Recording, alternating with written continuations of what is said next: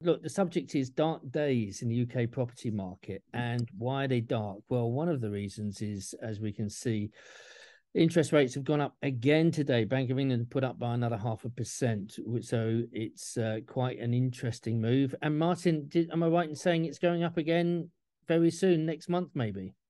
Yeah, nobody can predict it, but the base rate's predicted to sit at around about 4.25.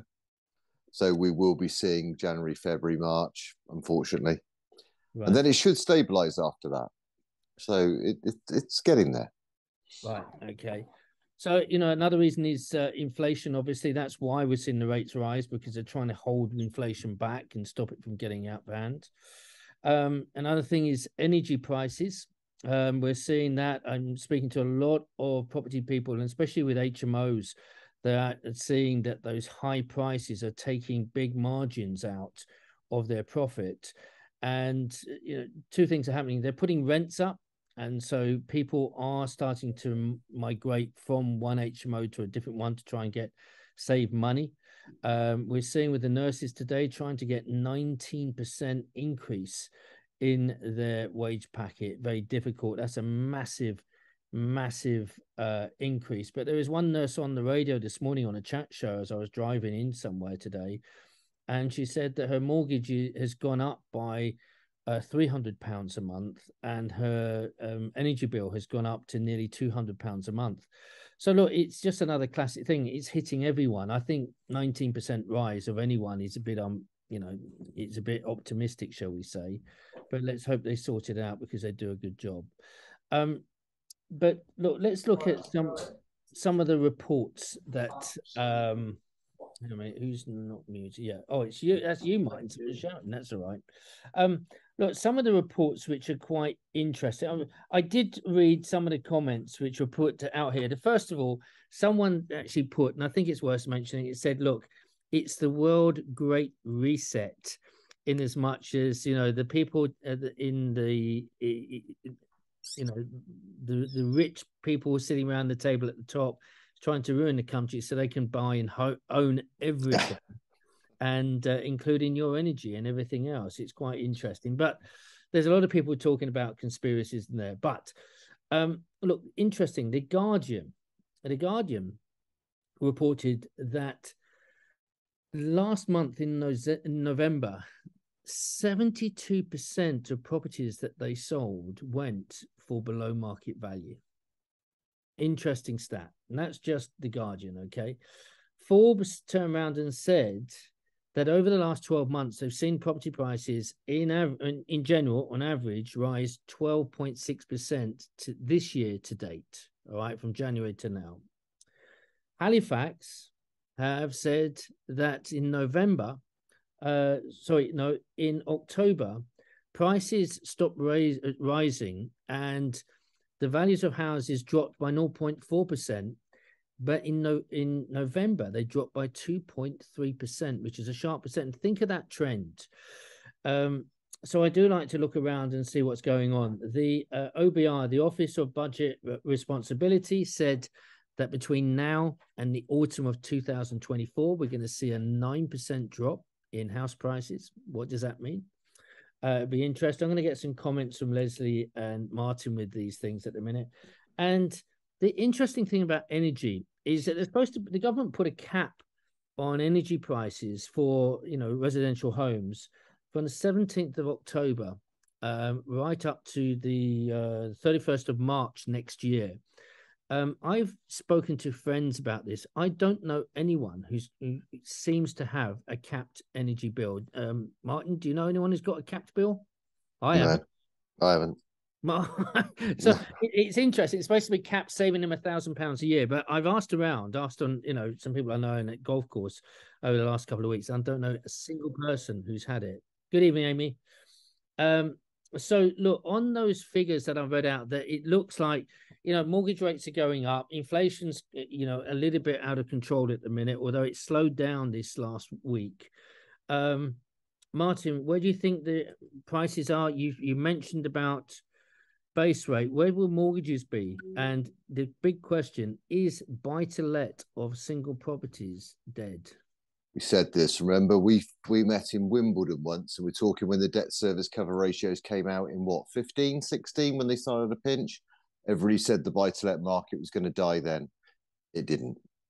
Okay. All right, it came out strong. So lenders know they have to lend. The buy-to-let market accounts for now about 30% of the mortgages in the United Kingdom. Right. That's a lot. That's massive as a percentage for the number of investors there are there. All they've done at the moment is that they don't want to lend any money, Trevor. That's it. So okay, for what reason? For what reason? They filled their boots during COVID and now. So with the interest rates rising, we know that the cost of funds I'll explain the cost of funds first so that people don't get muddled up with base rate. The lending companies, institutions, they borrow money to lend money generally. So in the limited company market, they all borrow, a bit like you guys borrow from investors. They borrow from banks or lending institutions, finance houses, clearing hedge funds, whatever it might be. But that's benchmarked against something called SONIA. So that's the value of sterling, and that interchange rate is the level so the interest rates get set at what they can lend at. So what happened was, when we all had the lovely bit out of COVID, they were borrowing money at less than 1%, 0.7%. Over the last year, that rose to 5, nearly 6%. So the lenders couldn't borrow money at that level to lend money, because why would you? If you borrow at 5, you've got to lend at 7, right? So they shut their doors. What's the point? No one's going to take it up. Then we're just paying 7% on debt we can't get out the door. Yeah. Now the swap rates have come back the other way. So now the rates, I've forgotten what they were, but beginning of the week, I think, were 3.6. Now they're edging down to sort of like about the base rate, basically. That means lenders have got the ability to lend again, but they filled the boots this year. They don't want to lend this year. They've done it. They've done the target. They've done it. Let's regroup in the new year. So that's why only a small batch of lenders came back. And ironically, they were the lenders that didn't write a lot of volume during the year anyway. So they're filling their boots now because they've offered 5% rates on 5-year fixes. So with that in mind, you've got to say, well, all of the lenders have got the capacity to come back. They just haven't done it just yet. So Q1 next year, so January through February is when you'll see the movement in the limited company market. It's all been priced in because buy-to-let rates will be above 5%, without a doubt, because they're anticipating that rate to go to 4% in January. Right. So they'll sit there. They know they can borrow the money at 3, 3.4, 3.5, 3.6, so they can lend it out at 5.6 and be happy, which is where we were back in 2015, 16 with limited company loans anyway. Right.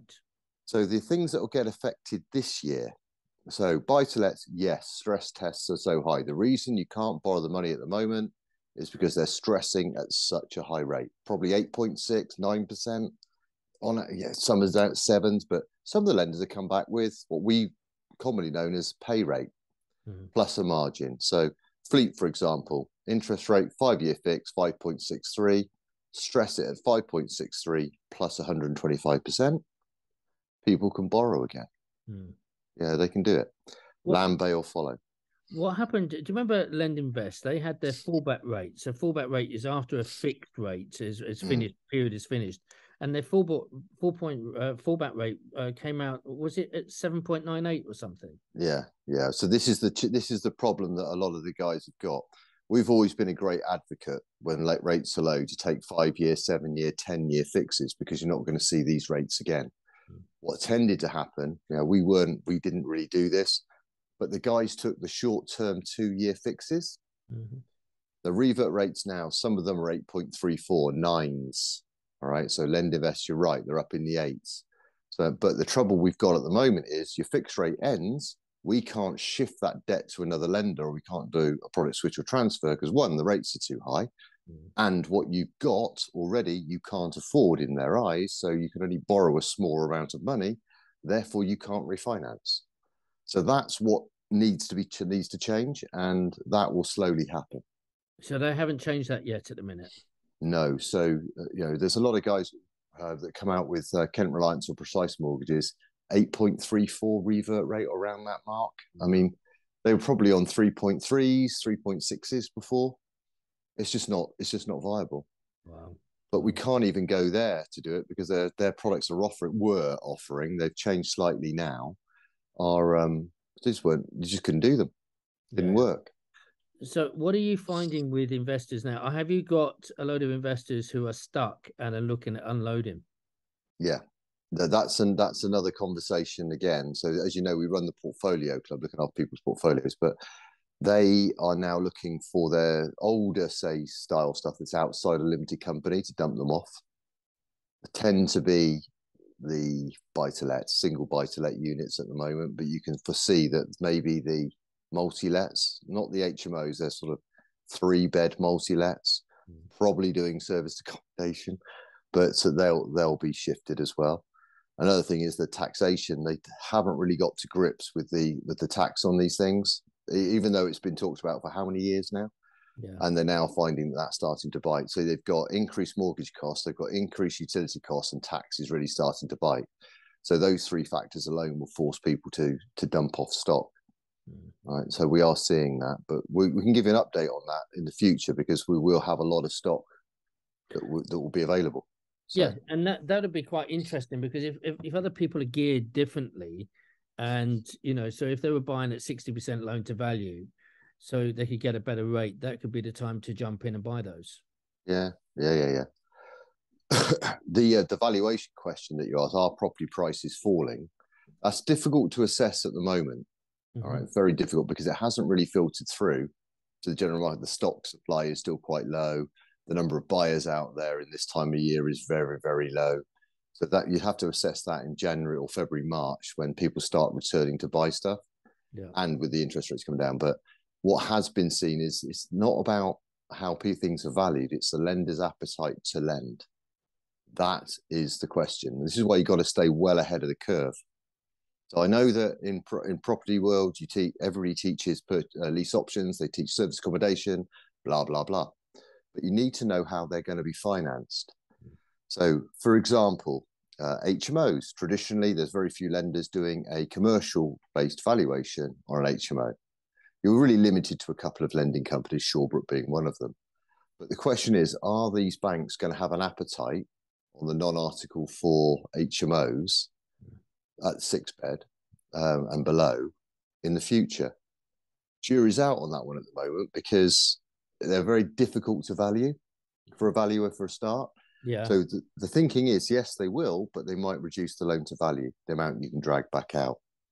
On the larger ones, you don't have to worry so much. It's funny, Martin, because and Lesley, I think I've seen it. In the last 10 years, I've definitely seen a cycle where 10 years ago, HMOs were, the thing to do, because you turn a house into multiple rooms, 4 or 5 bedrooms, license it if it needed licensing, run it and make good profit. Then we saw, cheaper mortgages, and people, what I saw personally, although I've got quite a few HMOs, is that they weren't as in demand. And I already started to turn some into turning them into apartments and going single let. But I see this now, because it's expensive to live. I think HMOs are going to come back into the market very strongly, because people will go back into a single room with a shower and a toilet in there. What do you think? Absolutely. I met with a portfolio landlord today in Cambridge. He runs student HMOs, and he was just talking, and the main thing is the energy bills have tripled, and he just no longer, so what he's doing is waiting for the next September to come, and he's going to empty all of his units out and just rent it to a bunch of students without the bills included. That he can make more from that than renting out per room at the moment, and he's doing it at quite high prices as well, by the way. For here, it's like, going, his rooms are, I know, 800, 900, quite top rental mark for the market here. So he's struggling with that, as in he can't control the energy prices. So there is a problem with HMOs. There is a problem also with trainers teaching about rent-to-rent HMOs in this market. We had somebody that we were talking to today, and she'd just been on this course, and for us, we're just like, don't go in this area. Why don't you start off with management instead? Because it's just too much risk. You can't control, you've got this guaranteed rent, and you can't control your expenses at the moment. it is pretty tough all the way around. A lot of people are pivoting, obviously, to service accommodation, but the problem is where if you're a landlord, if they want to refinance, that will be a problem a bit further up the line, won't it, Martin? Yeah, that's becoming a bit of a subject in the industry, because while coming out of COVID, the lenders they got on board with it because people were staying at home. That's what they thought they were, by the way. They thought that people were using service accommodation to have a weekend breakaway, but we all know it's used for contractors and people moving around. It's not only that. So then the lenders started saying, well, we'll support it where it's in a traditional holiday location, a bit like a holiday let. So you're sitting there going, okay, and now the appetite has gone completely from lending. Well, it's also there's no lending available, but the lenders that were doing it, it's still the single asset unit. It's not the HMOs. You're not allowed to do it in HMOs at all. You know, an HMO is an HMO in their eyes. And so they're clamping down on it a little bit. And also they're worried about regulation in that sector.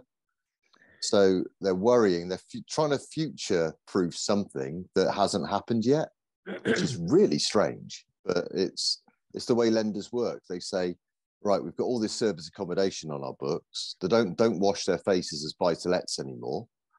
So what do we do if they say you need licensing, or you can only do it for a number of days a year, or there's a planning class for it, or so they don't really know where this sector's going, which I don't think anybody knows where it's going, to be fair.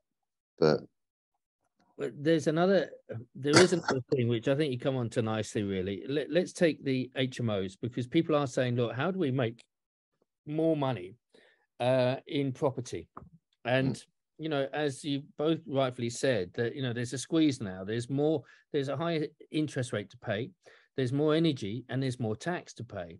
So how do you make a margin? And again, speaking to some of the people I speak to, there have been a couple of people recently that said what we're going to do is get an HMO and then rent it to an organization, a charity, an association that look after, you know, children in need, or youth, or you know, battered women, or something like that, and have that as a source of income. So the company would take it and be the single tenant on the HMO. They would use it. They become responsible for all maintenance, all bills, and that investor now gets a clear margin without the management and everything else, which sounds great. And you know, if you're not used to this, you're thinking that's what I want to do. But there's a problem there, isn't there, Martin? Yeah. So a lot of the properties never started out that way. So the lending companies that are existing, they've got already. They're unaware that that's now being let on. Let's just call it a supported living basis for now. It could be any one of those sectors. Yeah. All right. So they don't know. You then go to refinance it.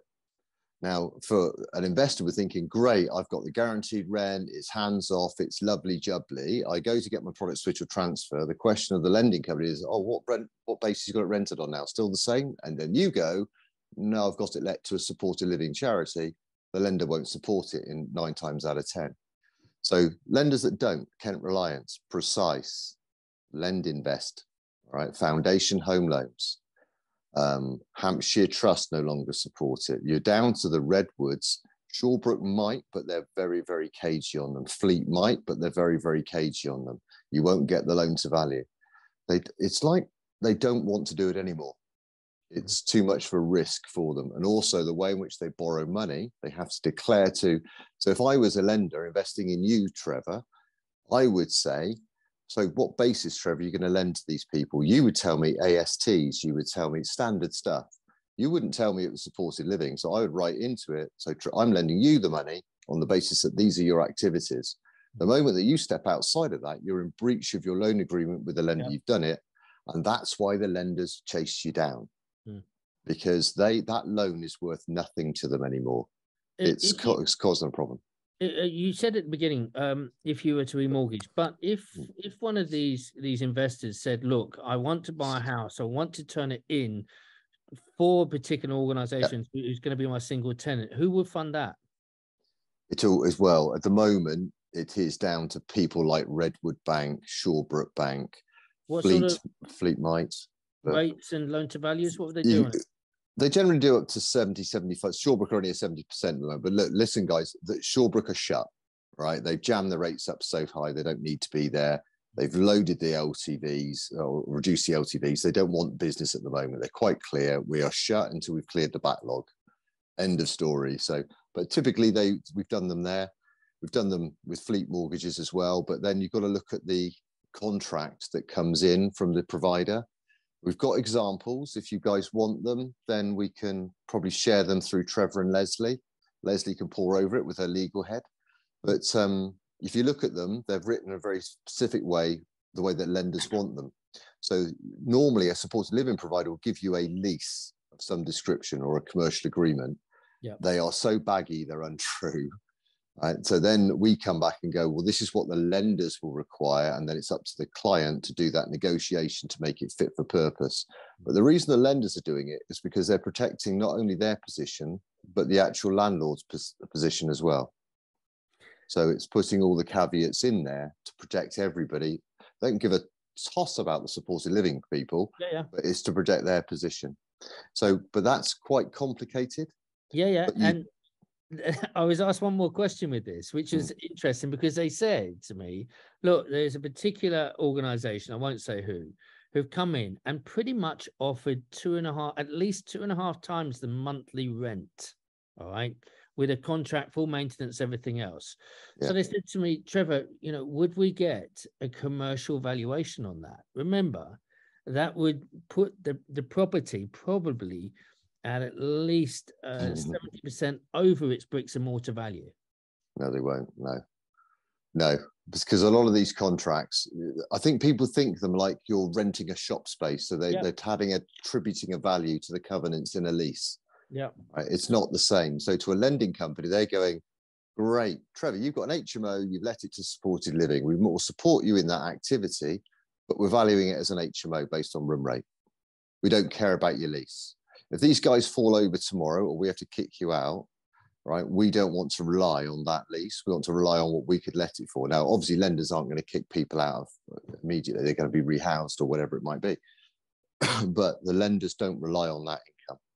The other thing you've got to remember is if somebody's offering you that much money, have a look at their books, have a look behind the scenes and do some Googling. There are a lot of companies out there that aren't fit for purpose. Yep. They have been on the news lately as well. I think we've seen the incident down in Kent. Yeah. That hasn't done that sector any good. Admittedly, that was asylum seekers at the time. However, that company linked to that event are on the red flag list. So you do need to check them out. And it's very simple. You can go onto the government website where you can check out the validity of these companies, but don't get drawn into an estate agent being a middleman. So the estate agent deals with the provider.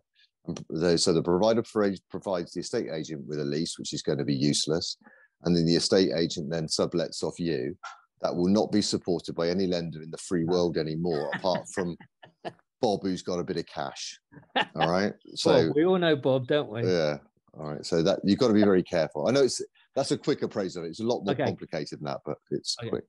Look, guys, I do have something for you tonight on how we should be, or one of the ways, one really good strategy, which I will be implementing in 2023 in January, and I'll be talking about that a little bit later, which I think is really exciting. But I'm going to come to Martin first, then Lesley. Martin, with the lending, how does an investor look now to, if they were looking to get into property now, how are they going to do it with these rates and these products out there? How can one do it? What's the best way to do it now? Suck it up. No, look, it is what it is. So the strategies have not changed. The way that you do it has not changed. The only thing that's changed is the rate.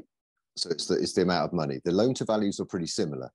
So now when investors go into the market, doing single buy-to-lets today, probably not a strategy immediately that people should jump on. So they're going to have to look at the multi-income from a property. So a lot of people still do three-bedders, Trevor, the 3-bed HMOs or co-living space. Just don't spend a lot on it, make it pretty, but they don't do the en-suites or anything like that. So the other big challenge is, where does your money come from? Yeah. Now, it's generally widely taught, isn't it, that you go out and find a mate or find an investor, and then you use his money and you give him a return on his investment. Yeah. That is still a strategy. Is it easy? No, because a lot of the lenders don't like that sort of third-party fund. So that is changing slightly. You've got to be a bit more careful how you do that. You need a lot of advice on it so you don't fall foul of the new regs that have come in. Using other people's money. Yeah, using other people's money. A lot of people now are jumping, their investors are jumping on the company with them. That's become a thing. That's easier for lenders to deal with because you've got a stake in the game. But those same people want their money back and then exit, which is not easy to do while you're in a 5-year fixed. No. Your background's vanished. Sorry. Sorry about that. It's the wrong button. Yep. No, I agree with that. And when you say regulations have changed about borrowing money, principally? It's all to do with the money laundering rules. So, when the investor market kicked off, 2013, 14, 15, that kind of period, it was quite loose, wasn't it? People were borrowing money from anybody. And it wasn't really being declared in the right fashion, and lenders didn't really know where it came from. Now it's really nailed down. So every single lender wants to see the source of that funds. So your deposit, if you say you've got 100 grand, they want to see where it came from. And it came from a third-party investor. They now want to know, who is that guy? What basis have you lent on? Have you got a loan agreement, which you generally will? And they're doing AML back checks on that person. Now, that's for obvious reasons. But however, that's become more stringent now. But the stupidity is that we do it, we have to do it, the lender has to do it, and the solicitors have to do it. There's no generic system of doing it. Not yet. We can look at. That'll come. Yeah. Lesley, what do you think the best way? The best way for investing now in this market? I don't think you should be putting any money in it at the moment whatsoever, because everything's still up in the air. I don't think people should be buying stuff yet either, especially if lending rates haven't come down a bit or are not secure.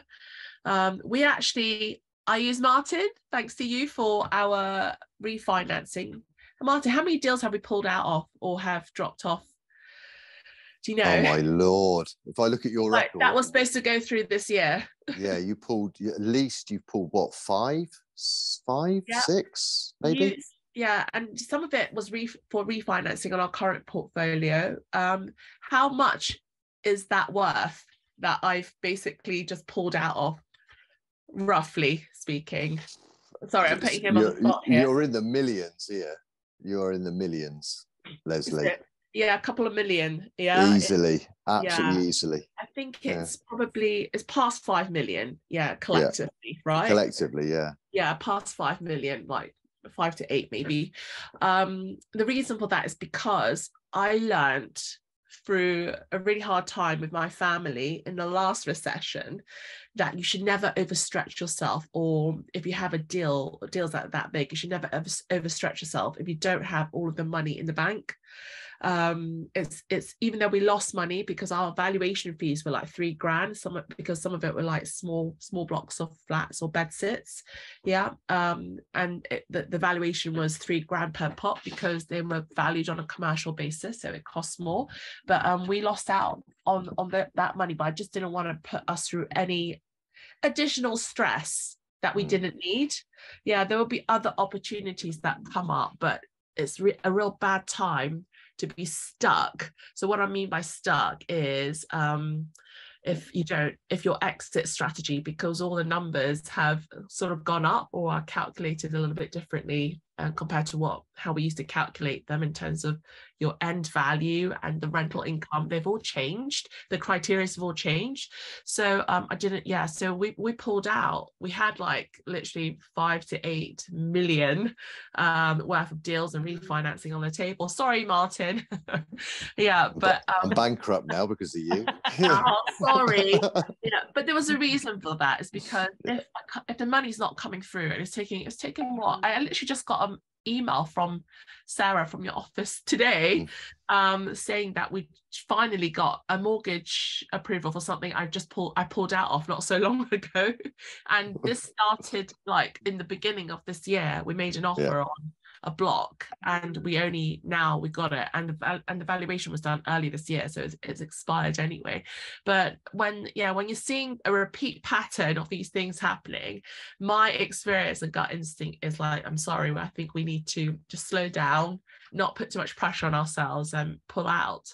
Because the worst thing to do is be on a bridge, or you're waiting for other financing to come through. So we were doing a refinance as well as wanting to purchase some of these units. So if they're not coming through, it'd be a very stressful situation also for the seller as well, who's waiting for you to complete. So so my advice, you might not like it too much, Martin, because it's like broker's business, is don't buy anything at the moment. But this is the next question: how do you make money then? What's the best way to make money in property during these times? And I actually think that there are loads of opportunities available. Maybe not, the lenders might not like them, but many opportunities available for those that I think people should be concentrating on their cash flow, by the way, more than anything, because the cost of living's gone up. We're not just talking about energy prices, we're talking about your grocery bills, everything. If you're driving a Tesla, of course, my energy bill's gone up as well for that, but your petrol prices as well. The world at the moment is it's very unrestful. We've got still the war going on with Ukraine and Russia. We've got maybe something breaking out between Taiwan and China. That's been a lot of my family are from Taiwan originally, but my ancestors are from China. So I really hope there is no war between the two. But there's a lot of things going on in the world, which so I believe there is a massive reset coming. But then we talk about that, but what do you do? I think everybody needs to go out and make more money, like month-to-month money or day-to-day money.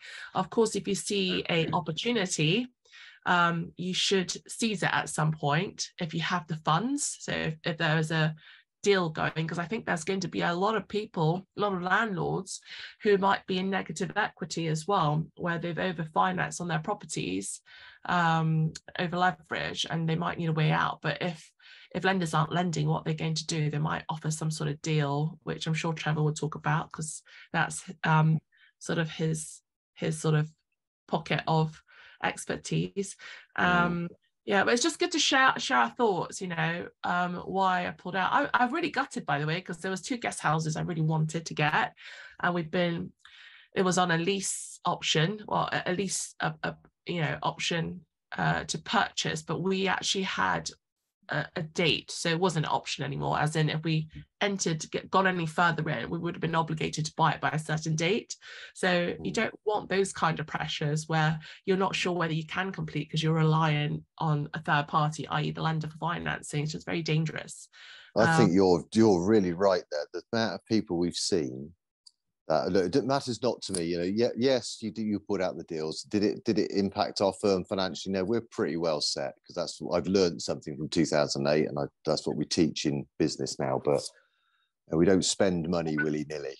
We keep everything in the bank, protect the staff. That's what counts. So then we look at it and go, what you've done is absolutely right. Now, what we see are people that chase the shiny penny. They agree a purchase lease option, say 5 years ago or 6 years, whatever it might be, but they haven't actually thought to that point or got any information on how they're going to finance it when they get to that point of exercising it. So then they're left with a crippling decision. I haven't got any cash. I need the valuation. I've done nothing to it off the higher increased value in today's market. So I can get 100% of the purchase price. In what world does that actually sound sensible? So when you're going to a mortgage lender, so traditional mortgage lender, they want to see you've added value. These people have done nothing. So why would the lender do it? So then they have to look at bridging. So then you get down to, will some bridging lenders do it? Yeah, but the amount of money you put into a bridge is substantially more than you would to a mortgage. So therefore they go out and get investor money or other money, and they chuck it into the deal, hoping that they can refinance out in 6 months, 7 months, 8 months time. Now, some will, some won't. The ones that have added value stand a chance, big chance. The ones that haven't. By added value, I mean, you've taken a property, it was rubbish, that's a beautiful HMO, or you've got planning permission to build a house in the garden, or you've converted it into flats, or whatever it might be. All right, so you've added value to it. Not I put a boiler in and painted it. Yeah, that doesn't wash. Right. So, but then these guys, because they're chasing a shiny penny, they're now predicting in their own heads what the value of that property is worth, based on some lovely property that's around and the rents people are getting. Valuation doesn't come in. So now they just about scrape out of their bridge and they can't pay their investor back. So that's what we call chasing it. Don't chase that sort of deal. Lesley is right. In this market, don't do stupid things, because you might say, oh, I might have lost all that money. You haven't lost anything because you've never had it. That's correct. So I think you've got to think about what you've actually lost, and it might be some fees for us. So it was like legal fees and valuation fees, probably a lot of time, but that's nothing compared to when you're, you know, going through a million plus. Well, it could be less than $1 million, you know, different amounts if you're starting out, but it's a big deal, you know. You just don't want to be overstretched because there's no certainty. I did have a question, which is, I think Martin's also very smart, by the way. So Martin runs a brokerage, and he went through a horrible time during the last recession. So this time, as he mentioned, he's got like quite a nice chunk of money, a couple of months of running expenses in the bank account. And I think that is very important if you're running a business or getting into investing as well. Martin, so apart from, though, eating into your pot of emergency funds there, what else are you guys doing to increase your business or your cash flow during, you know, a time where it's probably dried up a bit? Right, so back in 2008, we were a one-trick pony. We dealt with brokers and we did all their broker packaging business. A massive firm, did massive volume. Wheels came off, got no money, had to pay everybody off, boom. So then this time round, we've got this side, which is what we do, you know, the commercial loans. The other side of the business, called executive wealth, has got passive income running through it. So we don't have to worry about the day-to-day running costs. It's all covered by executive wealth, right, and some. So that's very smart. So that part of the machine works. The next stage was we recognized that a lot of the guys, probably a lot of people on this call, would go to find themselves a broker that sat in maybe an estate agent, great residential brokers, etc. And they probably don't have the knowledge to do what you guys do. So we're going to give them a packaging outlet again as a third string to the bow, where we've got, that'll be a different, the same company, but it'll be a different division, where they will handle those broker inquiries. So what we're fed up of is people going to people like, actually, I can't, the other pack, I won't mention the names, so a lot of them are friends anyway, but they're just warehouses, cannon fodder, and the percentage of completions is so low, they charge you up front. We don't charge any fees, as you know, Lesley, but we want to do it properly. And that's, so the only ones we submit will be the ones that go. So that string will go. And in the future, we'll be looking to acquire stuff again as well. So we'll be back in the game, but not just yet. I've had my fill of that years ago, and I don't need to do it at the moment, so I don't really want to do it. But God, you're right. But interest rates now, Lesley, are going to be 5+ for a long time. I don't know. They were all over the shop. Weren't they like 14% at one point? And then it went down. 17%. I remember 17% one day. I remember that. Yeah, like 1990, we went to 18.5 with the Halifax. Yeah. And then they banged around, didn't they? 9s, 11s, 10s, 14s for years. And then suddenly, when we got involved, well, as the market started to drift out in 2009, and we came out of the recession, and then somebody thought it'd be a great idea to do something called quantitative easing, which would take all the pressure. It was an experiment. It's about have a mouse on a hamster to drive a light bulb. It works for a while, right? So the mouse gets knackered. As soon as you withdraw it, then things have to change. And this is the reset you're seeing now. There is no propping up of the market. It is what it is. Interest rates should have been at 5% 5 years ago, 3 to 5 years ago, should have been. That's what it is to prepare everybody, but they weren't. So we've all benefited from it. What's happened, Martin, to bridging interest rates as well? Has that gone up too? No. Well, some lenders who can't, some lenders have had to. So the smaller lenders, yes, they have, yes. But the larger lenders, they're pretty much the same as they were before. Yeah. They haven't changed. You don't want to be on a bridge in a recession. No. If you are, you need to make sure that you are doing everything possible to exit it with a game plan. If you know anybody who's stuck, I guess they need to call immediately, because that market's going to get really punchy. Yeah. So, all right. So, what's the good news then? What's the good news in these dark days? We've heard a lot. We've really chewed the cud on what's going on, and you know, the thing you've good heard. News. Yeah, the good news is the bloody Christmas decorations in Martin's garden. They're amazing. no, that's hold on. That's next doors. He's nicked them from next door. That next door. I'll turn around. I'll face the tree. Look, there's the tree. No, it's quite cool. It was quite cool. Right. Is that yours or next door's? I think it's the whole street you get in that for. Yeah. They've gone to the whole bloody place has gone to town with lights. Yeah, I know. So. Well, someone's paying the energy. Don't worry. Martin, have you managed to link your house into the local lamppost electric source? We're doing that. So we've got a cannabis farm down the road and we close into his. Crazy. No, look, what is the good news? Oh, look, let's be honest. Look, Trevor, did it get as bad as we thought it was? No. Have house prices falling at the pace that the Daily Mail and Telegraph and Financial Times said they were going to? No. Have the rents gone down and people? No. Interest rate. All that happened is they went up, but they went up briefly as a result of Mr. Quasi. Yeah. That was it. No confidence in the UK. Inflation ran out of control. What did we expect was going to happen? Is this as bad as 2008-9? No. Are we going to have higher interest rates going forward? Yes. Sorry, but yes. We're buy-to-let market. Limited company buy-to-let market will be high 4s, early 5s, maybe mid 5s. HMO market looking like mid 5s. Maybe some for non-commercial vowels will be down in the buy-to-let range. But generally, they'll be for the commercial vowels will be high 5, mid 5s, high 5s. Some will be early 6s, but you won't bother going there anyway. And the semi-commercial market will come back down from 8s and 9s back into the 6s again. So look, they have to lend money. They're awash with money. They have to lend money, but it's whether you can put your deal together to make it work. And buy-to-let will be your biggest challenge immediately, without a doubt. How many people do you know haven't put their rents up in 10 years? We've got hundreds of them. Yeah, no, hundreds. Absolutely, I know. You're absolutely right. You are. Now they're trying to put them up by 10% to cover the shortfall. Well, why didn't you increase your rents every 2 years by 2 to 5%? Yeah. In 10 years. Oh, they're lovely. They were lovely. I've never had any problem with those tenants. Yeah, not surprised. You're giving them a $450 rent. Well, you should be charging them $650. Yeah. They're loving you right now. Yeah. They're not going to love you when you charge $650. That's for sure. When you eventually get round to it, they'll be off. Yeah. So it's a business, isn't it?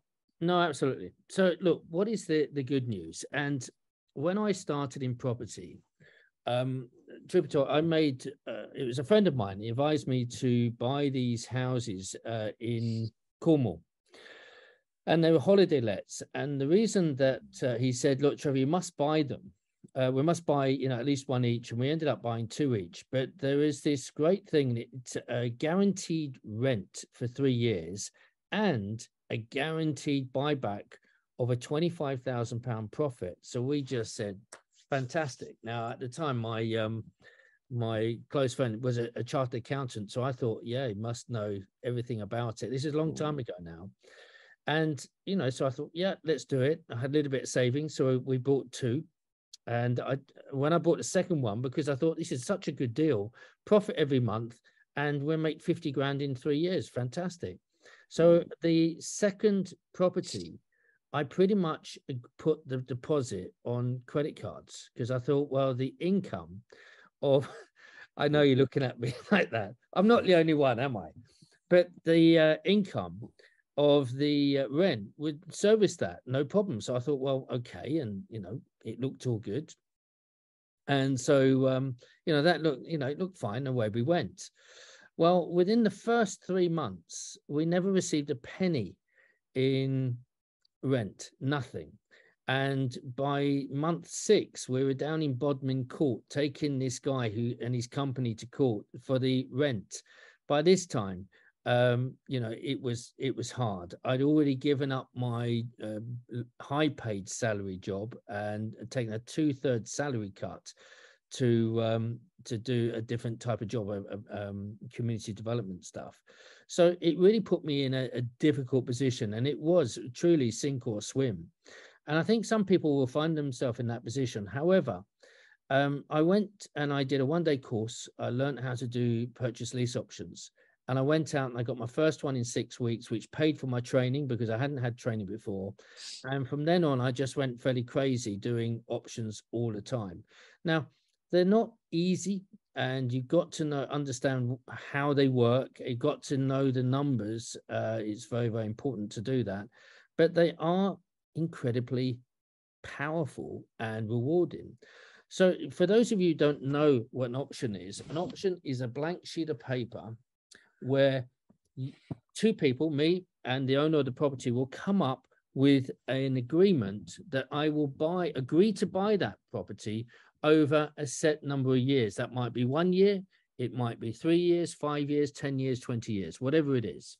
For a set fee, it could be a purchase price. It could even be a profit share in a percentage way in the future. And there will be some conditions, such as that, you know, I can't sell it for the first 3 years, or I can't buy it for the first 3 years because they've got a restriction, or they've got a, what's that thing, early redemption figure on their mortgage. So there'll be those sort of conditions. But it does give me the right to buy it without the obligation to purchase it. So that's really important. So if at the end I didn't want to buy it, I could walk away. But I don't know anyone who's walked away, because it doesn't make sense to walk away. But the powerful thing is you get complete control of that property. Now, if you do it as a purchase lease option and replace the word lease for rent, it means that you're going to rent that property out. Neither the owner nor their family can stay in that property. It's a golden rule. You can't, because it's seen as sale and rent back, and that's another regulation which you can't get into. But suddenly, what you're doing is you're looking at property, and if you can legally use it as service accommodation, or potentially turn it into a small HMO or something, and do it within regulations, and make sure you're getting permission from the owner, who's going to check with his lender, because he might have to change into a consent to let for the mortgage or whatever else he's got to do. But if that all goes well, it's very, very lucrative.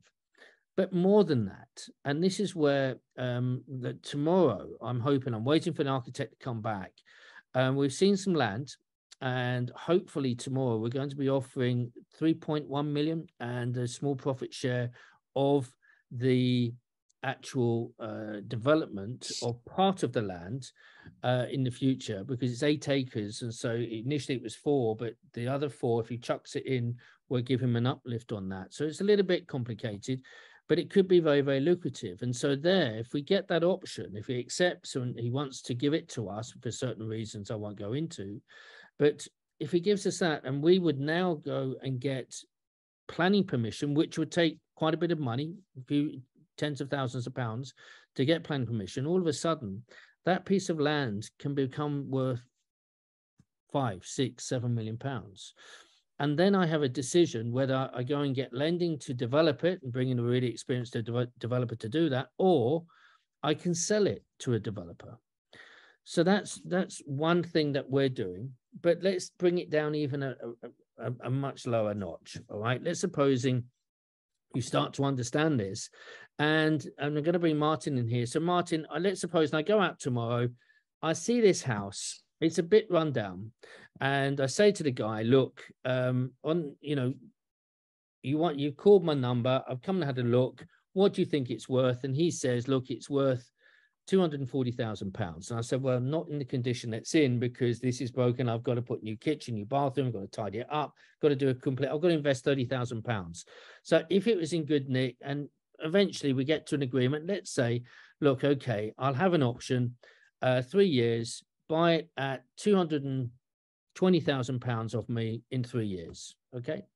So supposing I now go in and I invest £30,000 into that property, and let's suppose we wait a little bit and we've got 12 months, and let's say in that area it goes up to £300,000 in value. All right, so it's standing me at 250.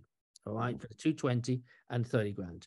Now, Martin, if I came to you and I said, look, there's a house I want to buy here, and I've got now a valuation of 300, which it stands up, and it's standing me at 250.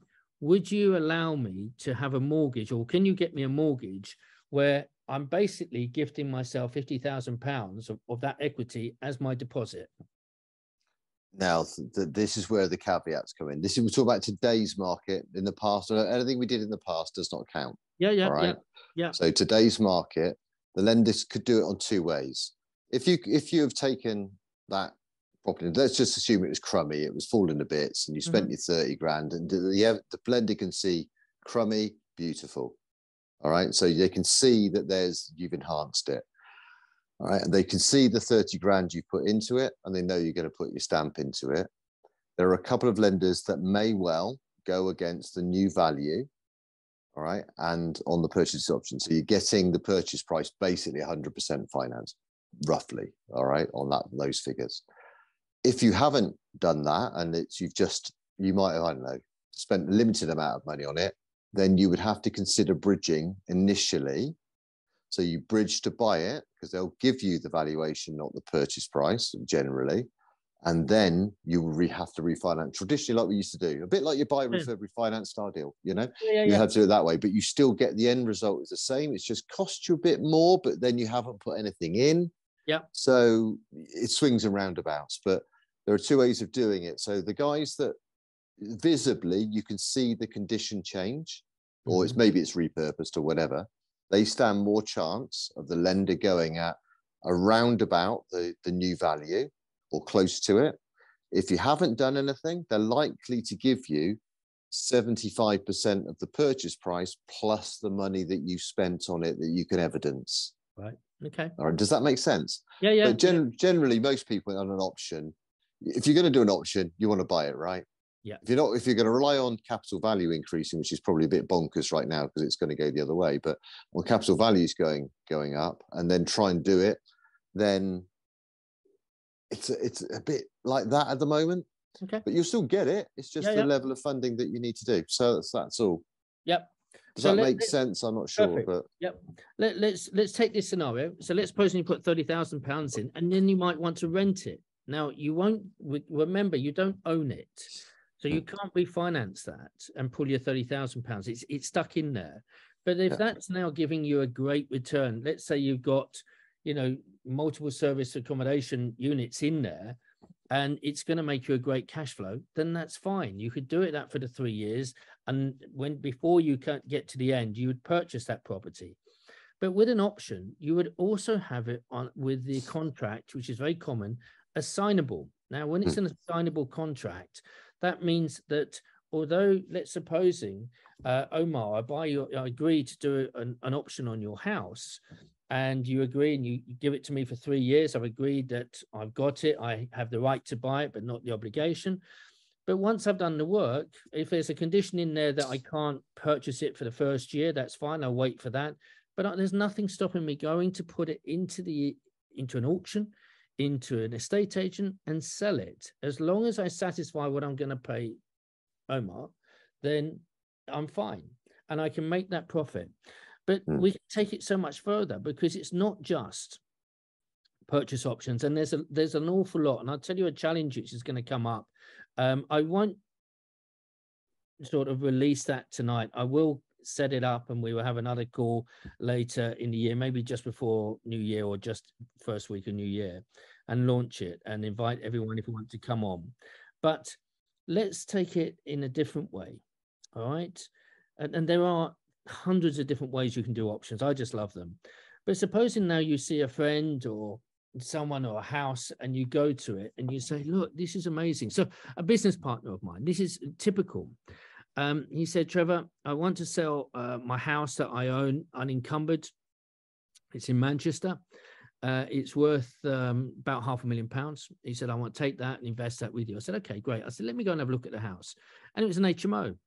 So I went to look at it. And this is where, let's supposing you see a house or a friend like this who's thinking of selling it.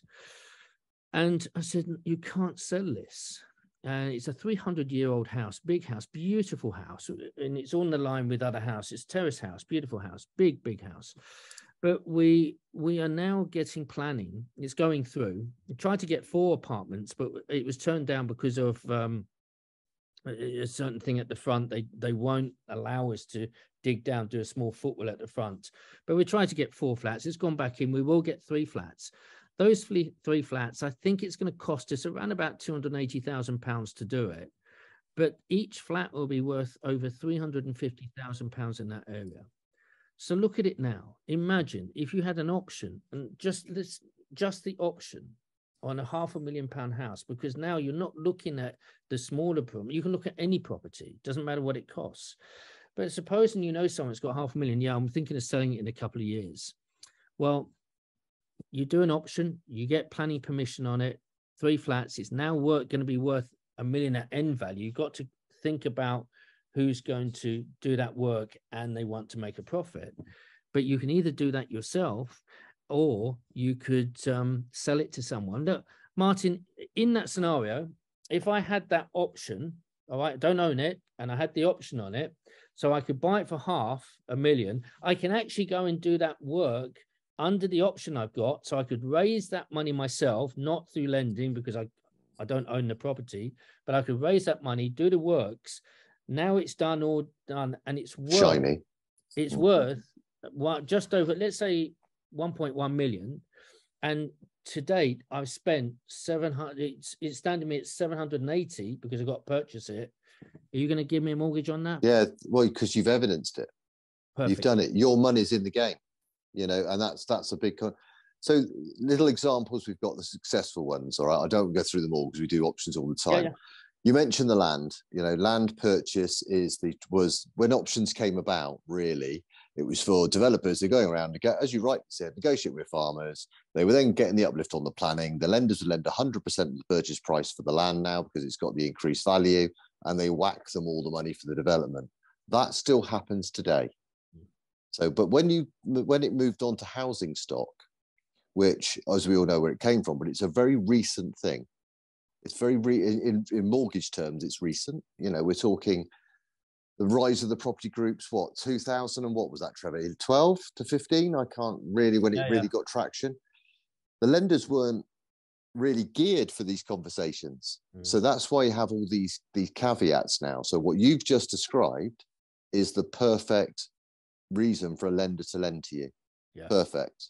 Thank you. It's when you get into territory which is cloudy. Yeah. Then you're asking a lender to lend you above the purchase price on something you haven't done. You've got no risk, no skin in the game. You could hand the keys back next Wednesday, and what have you lost? Absolutely. So, so what I've got. So this is the good news, guys. Look, I am going to be setting up a program, a 6-month program, starting in January. All right, I'm going to start to build up to it. I'm going to give people information. I will do a webinar like this probably in the first week of January, and I will give dates when this will start. But I'm challenging myself, and I'm inviting a group to come on a small, it will be a group mentorship program for 6 months on options. And my goal will be I want to get 15 over the 12 months for me. That would be my goal. I don't necessarily do the small ones of 2 or 3 beds, small houses, making a couple of £100 a month. That's not what I'm looking at for me personally. But I'm going to go back and get 15 for me. And the people who would like to come on a 6-month group mentorship with me for this, with the challenge, their challenge will be to get 3 to 5 properties with using options in 6 months. All right. Now, it's not easy, as I promise you, it is not. But if you followed the same things that I will be doing, so I will be looking for properties as well as most of you guys would want to get. I will be doing a leafleting campaign, other marketing, direct to vendor marketing, some going into agents and things like this. And that's something that you'll be doing alongside me all the way through, in order that 6 months, your goal and your challenge is to get 3 to 5 properties in those 6 months. It is going to be, I think, quite exciting. It will be, we'd meet for 1 full day somewhere. So I will go through everything face to face. This is what's going to happen. This is what you're going to do. You'll get information. You'll be given scripts, how to use it. You'll be giving role play. And so that when you are talking face to face with someone, you will know how to say that and not overload people with information, and they go, so blimey, what are you talking about? Go away from me, you freak. Because that's what people do if you try. It's true, isn't it, Martin? You know, exactly. So you'd get an awful lot on the first day, and then what we'll do, we will meet once a week like this, a private group, and we're talking, we'll see where people are having issues, we'll talk about successes, where failures, and we'll learn together as we go through. And I think it would be really exciting for 6 months. Look, just out of interest, I'm not selling it tonight. I'm just building up, and we will be launching it in January. Who would be interested in that, coming on that? Is anyone, just so I get a feedback, who would be interested? Just can you put it in the chat for me that you would be interested in something like that? Because I think that would be, Dee's been really clever. She's put a hand up there, bless you. But if it's in the chat, that would be cool. Look, guys, if you've got any questions for tonight, because I really appreciate you coming on. We spent just over an hour with us. I hope you found it interesting. I'd love comments back on Facebook or social media about tonight. But if you've got any direct questions you want me to answer, pop it on the chat, and myself, or you can take yourself off mute now, because I've talked for long enough. Take yourself off mute, and if you've got any questions, we'll answer that before we close it down. Oh, how exciting though. So I told Trevor he needs to do a challenge during these dark days to show everyone how it's done. When you started doing your lease options, when Trevor made the bad investment in Cornwall, I believe that you got, well, how was it? Was over like 20 in a year, was it, that you secured lease option wise? Yeah, so I think, but this time round, because a lot of people that are suffering and people who want to get into property or are sort of stuck on their journey, I told Trevor he's got to up his game and go back and show everyone how it's done. So his Martin's like laughing now. Look, I've got a great question from Emily. So Emily has asked, why would somebody sell their house or their property to you on a lease option? Let's just establish one thing. The land and the last one that I said about turning the big house into 3 apartments, that is not a purchase lease option. That is a purchase option. So that you take the word lease out. So I'm not renting it from them. I'm not paying them something each month. And in that scenario of a purchase option, they can stay living there, and away I go. Because let's say there's a house that might sell in a couple of years, and imagine it's £500,000. You could pay 550 for that, even a falling market. It wouldn't matter. You're still gonna, if you sold it, those 3 flats, still making a huge thing. So they can stay there. All you're asking is maybe 12 months. Go off and get planning. If you're successful, buy it, or buy it and do the work, and away you go. You've made yourself £250,000 in less than a year. A purchase lease option, and it's a great question, Emily. Why would someone want to sell you their house on a purchase lease option and move out? Typically, you will find that in more difficult times, when times get hard. And unfortunately, that is the time that we are coming. Look, I say this with a heavy heart, but more property, especially more millionaires, are made in tough times than they are in good times. It's a fact, especially in property. I know people who are now waiting with money, and they're, in their words, I don't like it, but I'm waiting to clean up when it all go, when people start handing their keys back, because some people get into that difficulty, all right, where they can't afford it. So imagine that. So the ones that I've had all sorts, Emily, from one guy that basically wanted to hand me the keys, said, mate, let's do it. And he went off tracking. It was like Vietnam, I think he went to, and something else. I never saw him again. I did it for 5 years. paid money into his bank account. He'd signed everything, power of attorney with his solicitor, and I bought that house later on through the solicitor. But for 5 years, we paid him. We never saw him. So that just was something convenient. I had other people who were going to live in another country. And I've had people who have moved to the north from the south. And they said, look, it's going up. I want to hold it because it's, you know, I want to benefit from that. Fine. If it's worth £100,000 today, what's it going to be worth in 5 years? They say, well, it'd be worth 125.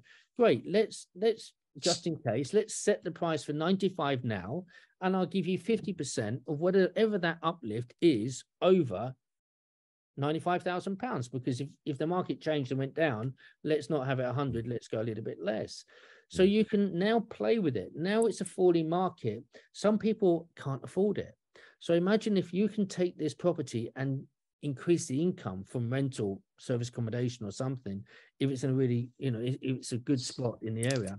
And that's something that they will happily sign it off because they're going to go into it. Other things, husband and wife are splitting. They don't want to sell it now because they're arguing everything. I just want to get out, want someone to have it for 12 months, have it for 2 years. And sometimes they will actually fight off and you'll get unfortunately, a good deal. In one of my options, I will tell you, I did bring a divorced husband and wife back together, and they actually got back together, and I mentored him. That's another story. But the last one was that there were two people. He was a teacher's assistant, and she was a cleaner. And it was the first one that I ever did. And they bought their house, and when they bought it, they had 3 children. They realized that they were not getting any more benefits anymore. So they had to pay everything. And that was a bit crazy. Now, so they wanted to go back onto benefits. They couldn't afford to sell it at a lesser rate because their mortgage was too high. But the mortgage was serviceable. But what I said, and this is very, very important on purchase lease options, the owner of the property must have independent legal advice and independent financial advice. So I said at the time with that particular one, I said, look, I'd be happy to take your property on. However, I couldn't do it unless it was on interest only. It doesn't work for me otherwise. I said, but that's something you got to go and discuss and take advice, and then you come back to me. And they went and did that, and they came back. I tell you now, that mortgage came down to £99, or £91, I think it was, a month, interest only. And my rent was £500, and I managed it myself. And that first one paid my training. But importantly, even with that, I got the owners of the property to redecorate the house, to change cracked tiles and everything else. And the day that they moved out, I had people moving in. So the thing is, you can never guess why. And I think I've got written down something like 7 or 8 reasons why people move, and we'll do it. But it's very much how you present it. So it's not for everyone. And I see people who get this completely wrong. They go in and say, I want to buy your house in this really clever way to do it. You're going to move out. And they haven't got a clue. So it's not for everyone. It is like kissing frogs. You've got the other things, so Trevor, you've got people that have got poor quality HMOs enforcement orders. You've got people who are elderly, who have become accidental landlords. You've got kids that have inherited property that they can't afford anymore. You've got all sorts of scenarios now that are out there that they're not the run of the mill, but they all exist. Yeah. You know, and those people want to get rid of it. Options is a great way of doing it. So yeah, excellent. Great. Oh, thanks. Yeah. Another question opportunities come up next year. Is it a good time to make cash property purchases with a view to finance property in 6 to 12 months later once rates stabilize, locking in a lot of money? But I wonder if that's an opportunity to pick up on undervalued properties. Well, you know, look, I'll let Martin come in a second, but yes, look, I think buying in the next 6 to 12 months, honestly, because I think you are going to see a little bit of shift. Martin, you probably better than me to positioned in the way that I think there'd be a little run when people start getting scared of interest rates going up and up. There's this run. Oh, I just want to get rid. And today I had a chat with a friend of mine who was trying to sell 2 of his houses for cash to a guy that he knew who's an investor, and that person offered him I tell you the price of he wanted about 130,000, and the guy offered him £80,000 for that house to buy. And that will just clear his mortgage, he told me. He said, Trevor, I can't take it. But there are going to be people in situations who are going to want to get out quick. And cash is always king. But I think it's waiting till you see those people get a little bit of a run, and then you'll snap it. Martin? You're right. I mean, nothing's really changed there, has it? But it's you're right. The run now is going to happen, and we're going to see it from February and March. Are property prices going to continue to go backwards? Are they? Are they? Who knows? Yeah. You know, the predictions are that some of the growth we've seen will get edged back. But let's be brutal about this. We wouldn't have seen that excessive growth if COVID hadn't happened. All of the things that were done and people moving. Like, I live in Swindon, guys, so it's a great metropolis of the world. All right. I know. I've admitted that out loud, which is a shame on me. But we've got to look at it. There were 4 and 5 bed houses that should have been priced at 450 to 475, selling for 650. There's no way they're worth. You do not buy in Swindon at 650. No. All right, you buy at 450. All right, so that was all false. That was just a false dawn. But the house prices index has gone up in various areas. We know the north has had a dramatic climb, but their prices didn't really recover from the slump till 2019 to 2020. They got back to stable, so they saw a big jump back. So those may well go back a little bit. May well, probably more than the south. Yeah. So you're in a good time, but you're right. The biggest thing now is people will sell at a price they need to sell at. Yeah. That's the key to it. So you'll see more BMV, below market value stuff going on. So again, for your course, if you want, I can help show how to finance this stuff and the lenders, the way the lenders react to things like BMVs, I'll get options or whatever. Like, if you want, I can do that for you guys. I have a question. So Martin and Trevor, because you've seen a lot of lease options and done a lot of them, how painful are the solicitors usually in this kind of deal to deal with? As in the lenders' solicitors or the actual, or the both. Right. It's not an easy ride because, again, we've seen the rise of this stuff has been in the short term. In the length of time finance has been around, it's a very short time frame where these have come out. 50, it's 50 years now. It is. Yeah, I know, but I mean in lending terms. Yeah. With the household thing. So if you think about lenders, solicitors, they know about them, and there's they guide the lending companies. They can be painfully slow. They do understand it, obviously, because they're easy to understand anyway. But it's the way the option agreements are written and that the lenders will look at. Yep. So be careful of things like having a power of attorney to yourself. Yeah. Lenders hate that. Absolutely loathe it. Yeah. So that used to be the way they pretty much dropped that now. Yeah, but if you're other things they can do. Yeah, don't do that now. But the solicitors, if you're going to a commercial legal firm, which is what you need in these environments, not your run-of-the-mill conveyancing, they're all pretty much clued up on it. You don't get much pushback, really. So look, Martin's talked about the lender's side. From the owner's side, it's quite interesting. So look, there are quite a lot of solicitors now that will do options. And look, when I started, you were looking at 4, all right? There is Alexander's, there is MS Law, and a couple of others in there. But there weren't many, but they have grown. And if, again, let's suppose I'm going to buy David's house on an option. So what I would typically do, because when I first started, some people were saying, I want my solicitor to do it. So I've got my solicitor who draws up the contract. and they want to go to their family solicitor. I said, that's fine, but can you go to your commercial department of your solicitor's firm, not your normal conveyancing solicitor, because they look at it and they don't understand it. It is a commercial agreement. So that's one blocker. So what I used to do, rather than go through that, because then eventually they come to yours, and you know, I think I lost one because they wouldn't do it. I said, oh no, there were old people, and I said, look, okay, fine. So what I would always do, I would go and I'd say, look, you know, I think we've got an agreement, because there's a way of putting it out. And I would then pull out and have a list of 4 or 5 solicitors and say, look, if you want to choose one of these solicitors, I don't mind if you speak to each of them. If you want to choose one of those to represent you, I will pay your legal fees. Done. Really? Done. So it costs them nothing. And it's much quicker like that, and away you go. And they can speak to them.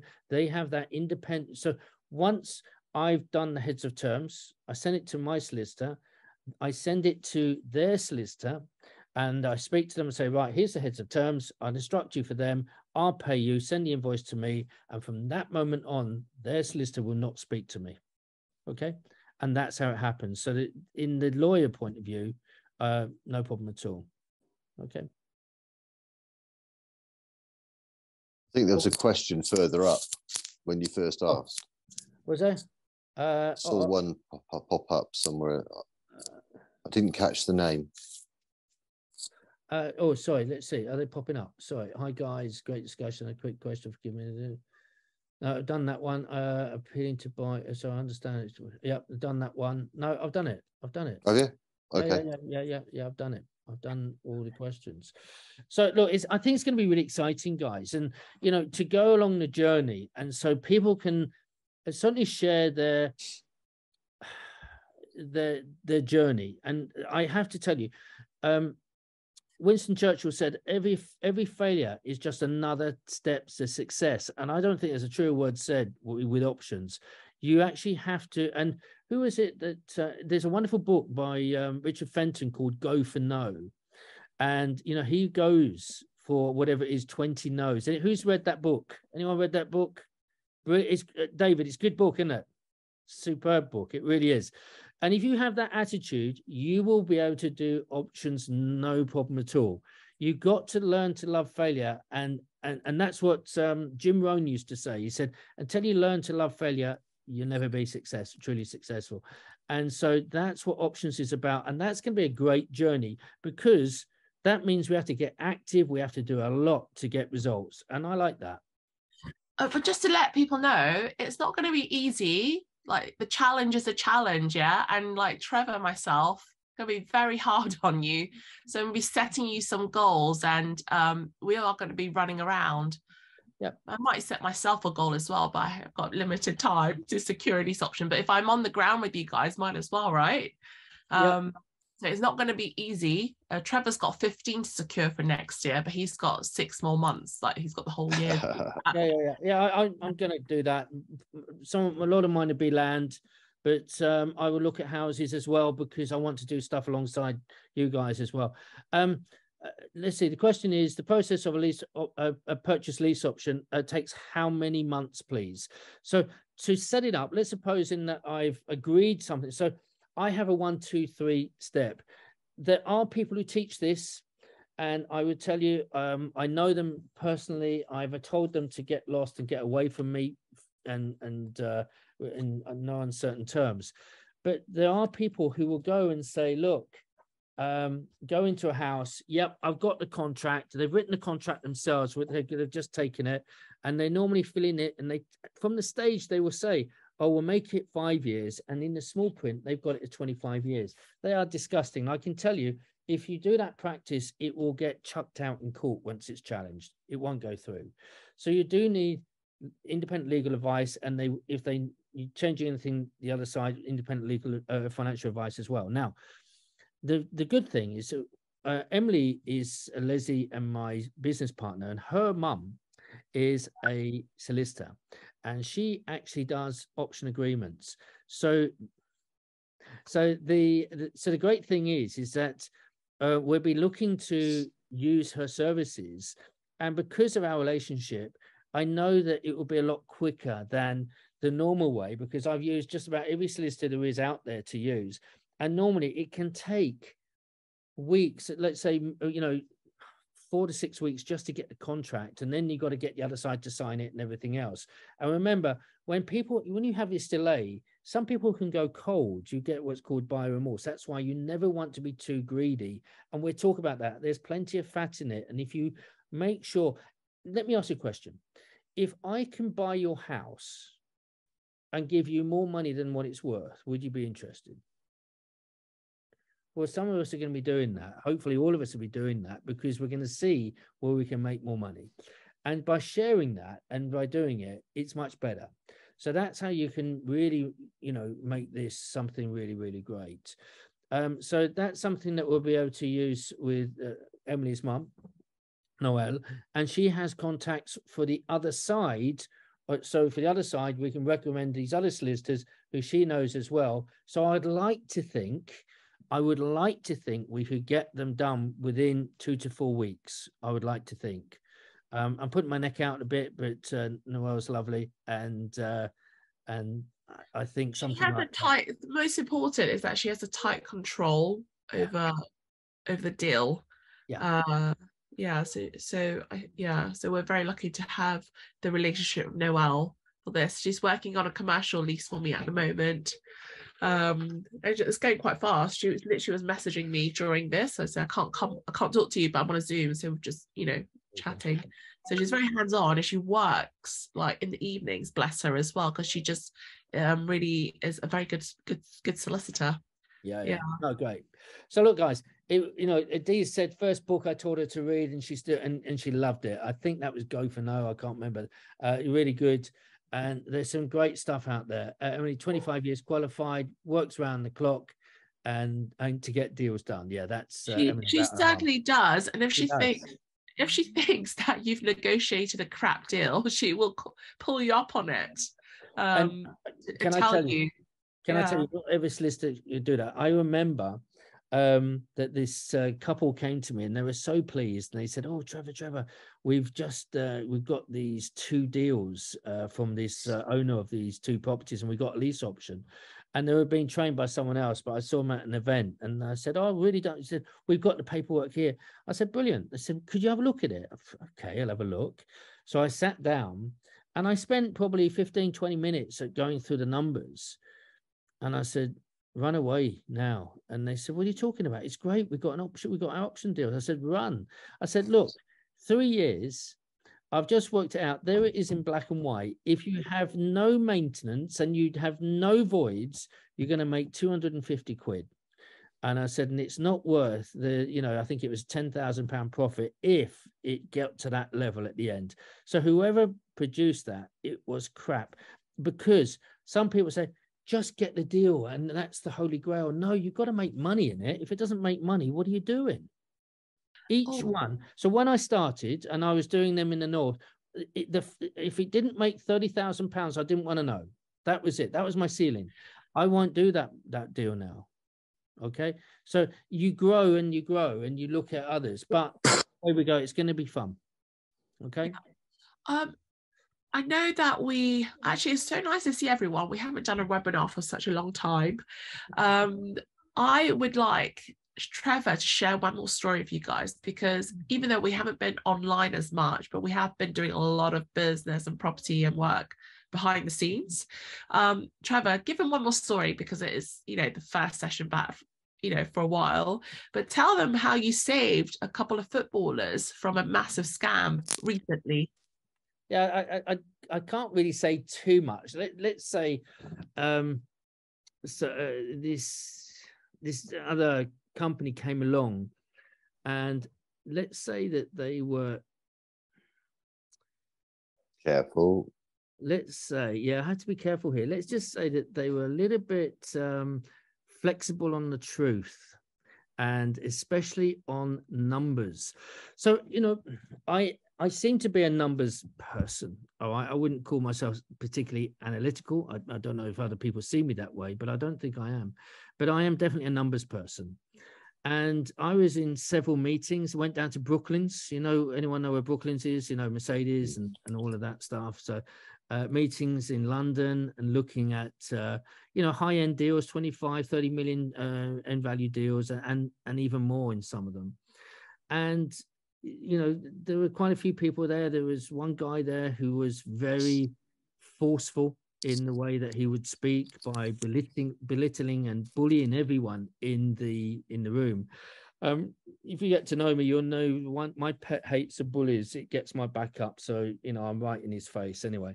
So that didn't go down too well with some, but it didn't bother me. I need to know numbers. And for, I think, 6 weeks, they were giving, let's say, these truths, so-called truths on the deals and everything, and saying, we need £55,000 right now for the planning for the next stage. We need it now. We need it now. And putting pressure. I said, no, there's nothing coming over. Give me the numbers. And about 6 weeks, and it got a bit heated at times, they finally gave me the numbers, and they came on, and I have a spreadsheet, quite a detailed spreadsheet that I went through. I said, right, I put your numbers into this spreadsheet, and they were, I think I had 7 of these guys on there. I said, these are all your numbers. These are your numbers, not mine. So let's go through them. And it turned out that this is on one deal, and the end value was 11 million, and it made minus 600,000. So that means it was going to cost 11.6 to build, and that didn't have any finance costs in it whatsoever. And it was crap. And I said, and they had egg on their faces. They looked really, really stupid. And to the event that I afterwards said to one of the guys, look, we do like you. We think we can work with you, but the others, they binned off. We're not interested. And he stayed loyal to them. Hats off to him. But they went off and telling lies to other people. Oh, sorry, telling exaggerated truths. But very, very convincing. It's going to make millions. Don't worry about the numbers. It's going to make millions, and there was very much. But the numbers don't lie. The numbers will tell you what it is, always. So if the numbers don't work, run. I also, just to give everybody, I thought it was important for Trevor to share that story, because if you ever feel under pressure during this time, so you're having pressure because somebody wants you to close a deal, want to sell something to you. We don't sell our training like that, by the way. I hope we don't anyway. I'm sure you guys would tell us off when we did. But if you feel like you're being pressurized, just stay still for a little bit, or consider pulling out, because if someone putting so much pressure on you, something doesn't add up and something is wrong. And especially they can't produce the numbers after it took them 6 weeks to do that. That's a problem if they're looking for so much investment as well. Yeah, even with property guys, if you get in you see a property and they say, yeah, you can have an option on it, mate, you can have an option, and they're so up for it. Be careful. We think, hang on a minute, let me go back and look at this property. So people say, should I get a survey on the property? If you know nothing about property, yes, get a survey, spend the money and find out. Look, I think I know quite a bit, but if I know enough, I believe, and is that I can look at it and say, if there's something I'm not sure about, I'm going to get a surveyor in to come and tell me. All right. But I will see if it's, quite often I've had conversations, Martin will smile now, when I say, Martin got this house with a bit of subsidence. And I sent photos to him where the house is falling over. And what they've done, they put 2 rows of tiles on the roof to make it look nice, because the house has moved that much. The tiles have moved apart and things like this. It's quite hilarious. But I've learned I stay away from subsided houses unless I can knock them down, which may be the route that you take. You get the option, you work out everything, you get planning permission to do it, build flats. Maybe you can go another 2 stories high, because all the planning changed last year. It's incredible what you do with the planning now with MA and ZA class and all of that. It's amazing. So, it is about being wary, being wise. Do you know what, Trevor? I'm so pleased that you and Lesley haven't gone down the route of buy a property for £1. Well, let me just explain what he's saying. I wouldn't even want to buy one for a quiz. Okay. It sounds like a headache. Can I tell you about that? All right. So my very good friend Rick Otten, all right, he's the guy who started options, but I think in Australia, and he did it in America and here. Now he got fined $18 million by the Australian government for writing a book called Buy a House for $1. Okay. Now I have on my YouTube channel on private about an hour and a half interview with him that tells the truth all about that story. And I did a promo video saying, guys, I've interviewed Rick. I've got all the truth about this thing. I'm going to launch it next week. Get ready for it. And he gets an email that he forwards to me saying that they've seen my YouTube, that I'm going to launch it. And if I do it, I'm going to be subject to international law and they're going to do me. So it's still sitting there in private. So when I'm gone from this earth, it will be released. But he did it. And the reason that it's $1 or £1, and that's what Martin said, is that when an option agreement is done, the contracts have to be exchanged. Now, fortunately, we don't do blood as contracts anymore, as covenants. So what happens is that money has to exchange, and £1 is the minimum legal tender that will seal the contract. So effectively, the £1 is giving me the legal contract over that property. I'm not buying it, but that's the slang that he used and got him into trouble. Just to pipe in, the basis of a contract is offer, acceptance, intention to create legal relationship, and consideration. So the £1 is the consideration there. That would make a binding contract. No, I think, guys, I was just driving out. You see all these videos where it actually indicates that you're just haven't got into. Hold on, I need a lawyer to drive up to go an option contract. The guy will probably want some quid. You know, they don't go into that, which I think is falsely hooking people into courses, which, you know, me and you have had this conversation many times. It's something we don't ever do. It's just, tell the truth, man. I had dinner with Rick a month ago. He was passing through London. I went for dinner with him, and he's immigrated from Australia. He's now gone. He's living in Portugal. Nice, lovely guy, really good, very clever guy. He's doing other stuff now. Very clever guy. So he got an email from the Australian government saying, yeah, they see I'm going to launch his story, and they said, Trevor, please don't. He said, look at this email. He said, don't do it. Please don't, because you'll be in trouble. So he begged me not. I said, okay, I won't do it. We're good mates. He's a good guy. I wonder what they would have done to you. I'll discuss it with Emily's mum. So it's just a legal thing. I was like, what can we do to you? Don't live there. You haven't done international law. You know, there is international law. Yeah. You know, he begged me. He said, Trevor, don't do it. He said, I don't want you in trouble. I said, okay. That's it. Guys, listen, it's been absolutely lovely. Thank you so much for staying on. And I really hope you enjoy it. If you can do feedback on the social media, and watch out, we will get to launch this. And to, you know, I'll do a launch day where I will explain everything. There will be a cost to it. And, you know, let us know. I will do another one of these. I was going to do one Sunday. I might just repeat this one Sunday. But I'll set another one up for the new year, early new year, or in between Christmas and New Year. And so we can absolutely spend it. And I'll give you the whole rundown of what we're going to get. But again, thank you for your time tonight. Martin, your blessing, my friend, and Lesley. No worries. Yes. Thank you so much, everyone. It's good to see everyone. Thank you, everyone. Take care, yeah? Take care. God bless you. Bye. Take care, guys. Bye-bye. Bye-bye.